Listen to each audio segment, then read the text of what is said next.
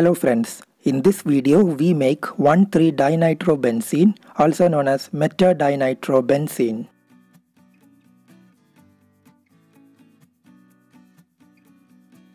The 1,3-dinitrobenzene is prepared by further nitration of nitrobenzene using the nitrating mixture. For this experiment, we need 10.5 ml of concentrated sulfuric acid, 7.5 ml of concentrated nitric acid, and 5 ml of nitrobenzene, which we had prepared in our previous video. We begin by making the nitrating mixture similar to what we did in the preparation of nitrobenzene. I took a round bottom flask. It is kept in cold water. Then I add 7.5 ml of concentrated nitric acid to it.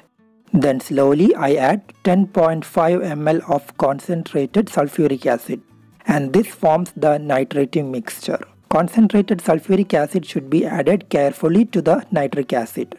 After making the nitrating mixture, with the help of a dropper, we will add the 5 ml nitrobenzene into the nitrating mixture. I will provide a link to my synthesis of nitrobenzene in the description.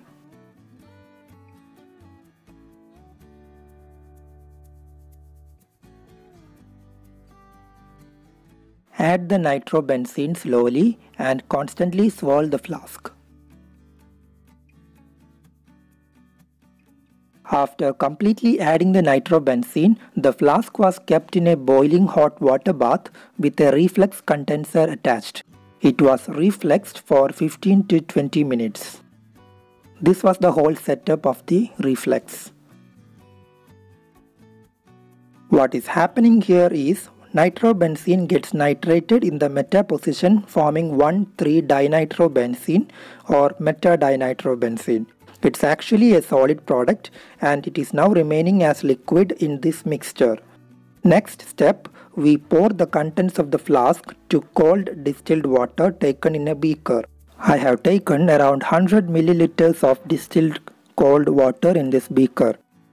Add the mixture into the water with constant stirring with the glass stirring rod. Immediately we observe crystals of metadinitrobenzene separating out as a pale yellow solid.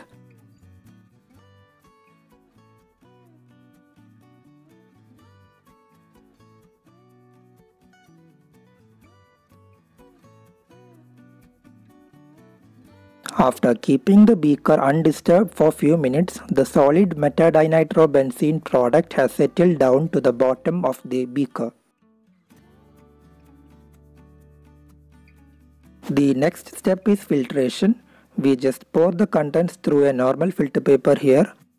Vacuum filtration is not necessary here because the crystals are much bigger and the filtration would be faster.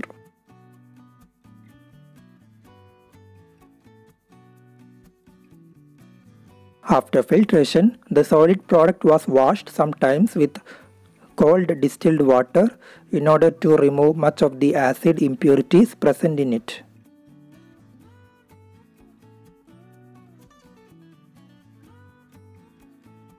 Finally, the solid product was allowed to dry, and this is the crude product after washing.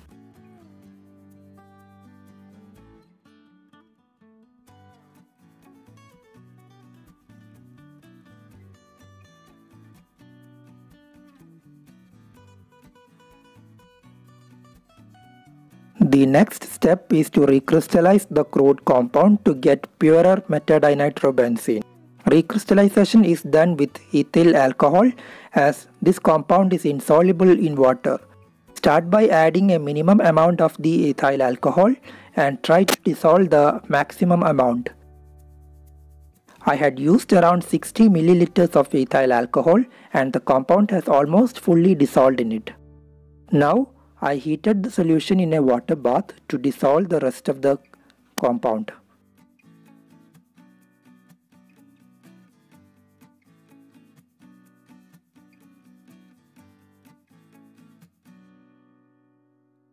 The resultant solution is clear and has a yellow color. Now we set aside the flask for cooling to room temperature.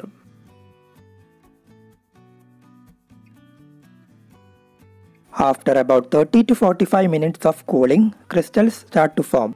Crystals are arranged in needle-shaped pattern and the crystals are actually much more colorless now. You can very well make out that once I drained the supernatant liquid. After draining the supernatant liquid, we can see the crystals much clearly now. They have a needle-shaped pattern. Even though they appear colorless, there is a yellow tinge to it.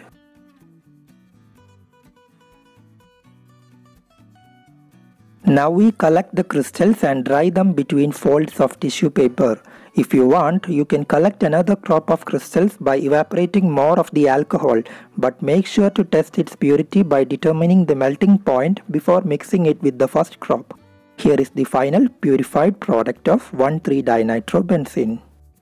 I would like to take this opportunity to thank my Patreon supporters who have financially supported me so that I could get the materials required for doing all these experiments.